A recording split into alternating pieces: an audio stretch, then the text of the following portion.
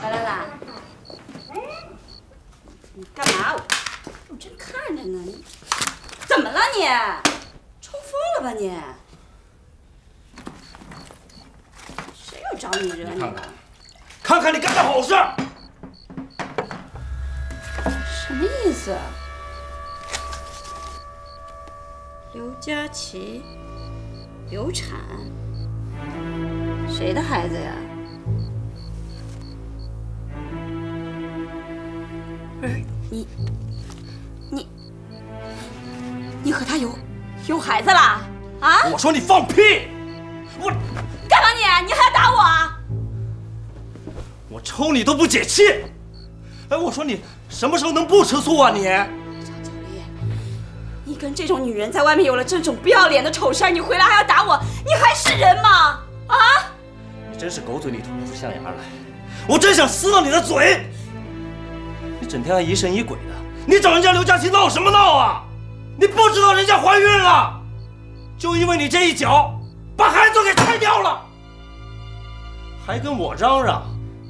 我说你的良心是被狗吃了吧你？哎，什么乱七八糟、胡说八道的！我把他给踹流产了，真是笑话！我告诉你，我连他一个手指头我都没碰过他，我怎么可能把他踹流产了？再说，你看到我打他了吗？你干嘛把这个屎盆子往我脸上绑脚便你！我问你，你昨天是不是去找人家去了？去骂人家去了啊？我是去找过他，我是要去警告他，我让他少打你的主意，但我没有碰他。你不识字儿，白纸黑字儿写得清清楚楚，你还不认账啊？啊！你说你这臭坛子摔家里也就罢了，还跑外面去撒野你！哎呀，我跟你说，我跟你说，这绝对是嫁祸于人。我告诉你，我连他一个手指头我都没碰过他。我再跟你说一遍，我连他一个手指头我都没碰过他。你说这话谁信啊？我还不了解你啊？你这只母老虎，你能饶得了谁？你和院里的乔艳红，你们两个架打的还少吗？我还不是为了这个家吗？每一次不打得天翻地覆的，人家会无缘无故跑到医院去把孩子给打了，你这话说得通吗你？我告诉你，我不知道他打的什么鬼主意，但是我绝对没有碰他。我现在明白了，这绝对是一个阴谋，绝对是一个嫁祸于人的大阴谋。傻子，你上当了！何玉梅，我认识你这么多年，没想到你厚颜无耻到这种程度，我为你感到无地自容，感到可耻。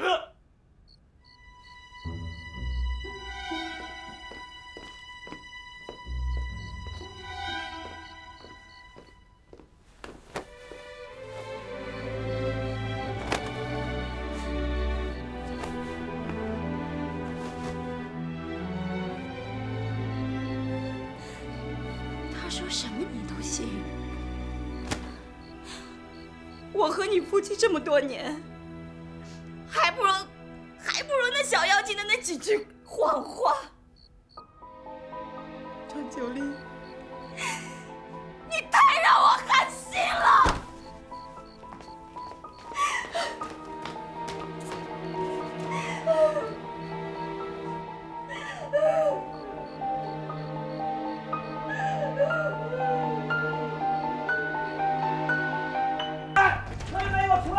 你给我闭嘴！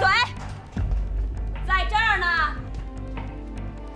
乔杰，你把我老婆打成你让什么让呀啊？你让什么让？我何玉梅在这儿呢，你跟条疯狗似的在我们家院子里让什么让啊？乔杰，你别着急，有话说清楚，别在这犯浑啊！好，我说清楚，他把我老婆打流产了，害得我没孩子了。我今天要让他一命偿一命，我有错吗？你过来，给我过来！你不能动手啊！你要出人命啊！你甭管我，小一般，你别把血溅你身上，我跟你说。过来，来呀！我告诉你啊，别以为你拿根棍子我就会怕你。我何玉梅从小不是被吓大的，想来找我算账是吧？我还想找你们算账呢。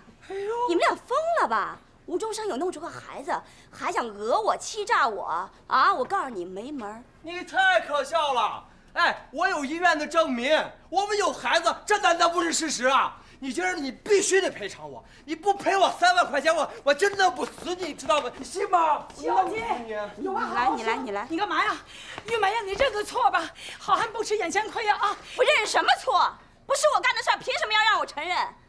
乔姐，你想讹我钱是不是？想跟我耍横？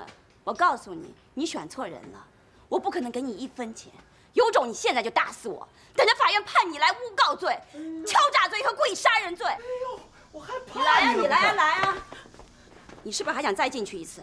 你要是愿意的话，我现在马上就打110报警。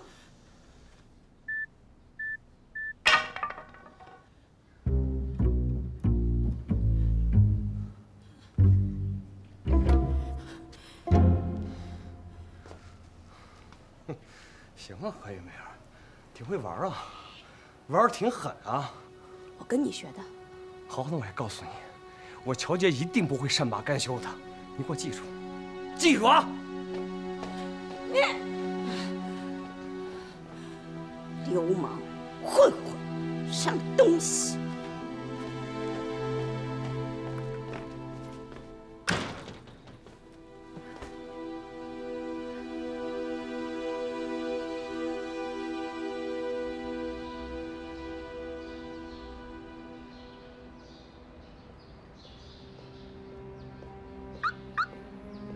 哟，这不是乔杰吗？来找你媳妇儿。真不巧，她不在，出去见客户去了。我知道，我找你，找我？找我什么事儿？你老婆把我老婆打成流产了，害得我没孩子了，这事儿不能就这么算了吧？你说我不来找你，我找谁去啊？乔杰啊，我知道这事儿是我老婆做的不对，给你们造成了很大的伤害，真的。我替她向你道个歉，实在对不住了。其实这段时间啊，我一直在想该怎么赔偿你们。今天既然你说了，那你就说吧，怎么个赔法？我的哥呀，我真是没想到你居然是这么通情达理的一个人。哎，我早知道你这么通情达理，我就不用去你们家了啊。你去我们家了？对呀，你老婆她都打电话打110报警抓我，她简直就是混蛋。我老婆那人你都甭搭理她，她现在已经疯了，可不是嘛？哥，你是个痛快人，我也是个痛快人。3万块钱，你给我3万块钱，咱们这事儿就算了了。3万块钱？对呀，看在佳琪的面子上，我就不去法院告了。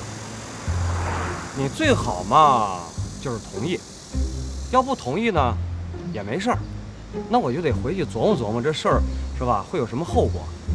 要不你也琢磨琢磨？不用，3万块钱能解决问题吗？能啊。行，我给。